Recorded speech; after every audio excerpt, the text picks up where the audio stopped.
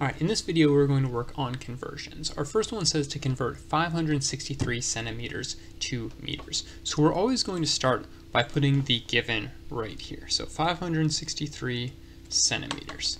Alright, and we're trying to convert that to meters. So I'm going to go over to my reference sheet and I'm going to look at, okay, this is a distance, and I see that 1 meter is equal to 100 centimeters. Alright, so before I do that, I know that I want whatever was on the top right here, so centimeters, to cancel right here.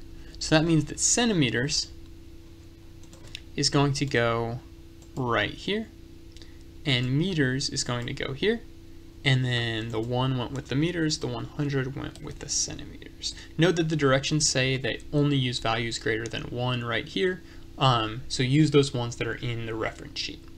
Alright, if I multiply across the top, so I'm going to put in 563 times 1 divided by 100, or just 563 divided by 100, gives me 5.63. For the units canceled out, the centimeters canceled out, and I was just left with meters. So I am putting in my answer here as meters. Alright, let's go ahead and take a look at another one. So my next one says convert 795 seconds to minutes. So starting with the given, 795 seconds. And looking at our conversion factor, or we probably know it already, is that there are 1 minute equals 60 seconds. Alright, whatever was on the top before needs to cancel out later. So seconds was on the top, it needs to go on the bottom. Seconds right there, and that leaves minutes on the top.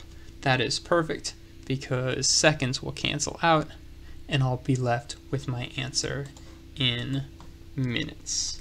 Sometimes I just like to check those units first. Alright, so we know that 1 minute equals 60 seconds, as I said in my reference sheet, and then my answer is going to be 795 times 1 divided by 60.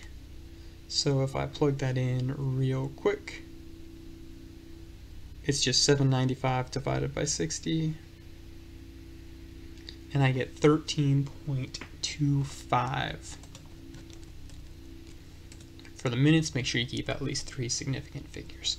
Alright, if we go ahead, we see that later some of these problems don't have the same supports that the previous problems had. So here it just wants me to write out, I call these things the railroad tracks. So we're going to start with 140 pounds, and then we see my conversion factor says that 1 pound equals 4.45 newtons.